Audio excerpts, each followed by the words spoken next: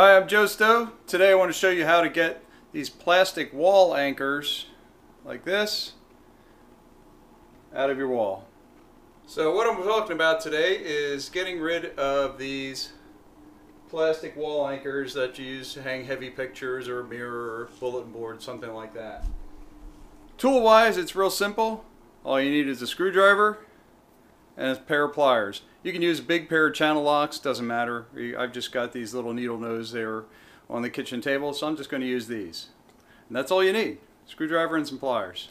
Okay, so the first thing you want to do is drive a screw about part way, maybe halfway into your wall anchor. You see I've got two blue wall anchors here. I put a screw in about halfway, so there's maybe, I don't know, quarter inch sticking out. And all you're going to do then is you're going to take your pliers and you're going to wiggle this up and down, side to side. And that's all you're going to do. Up and down, side to side. Eventually, this thing is going to work itself out.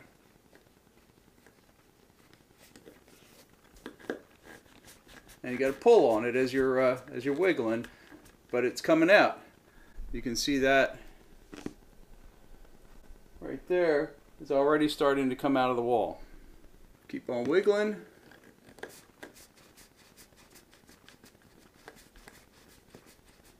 See it coming out, and there it is. We're out,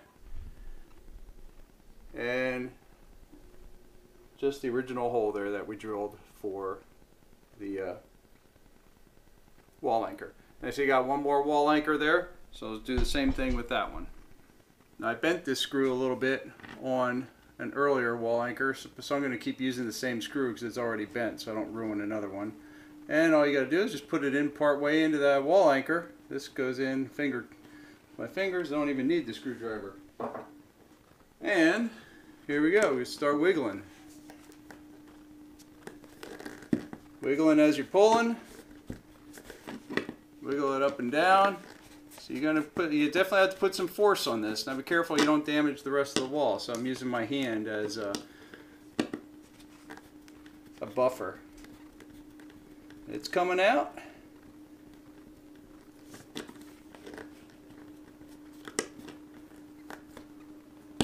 Yeah, looks like I broke the screw off because it was already bent. But you can see there, I have the wall anchor halfway out already, so that's fine. I can just grab right onto the wall anchor. So if your screw breaks off, don't worry, it's not the end of the world. Just grab onto the whole entire wall anchor, providing you have it mostly out, and there it goes. We're out.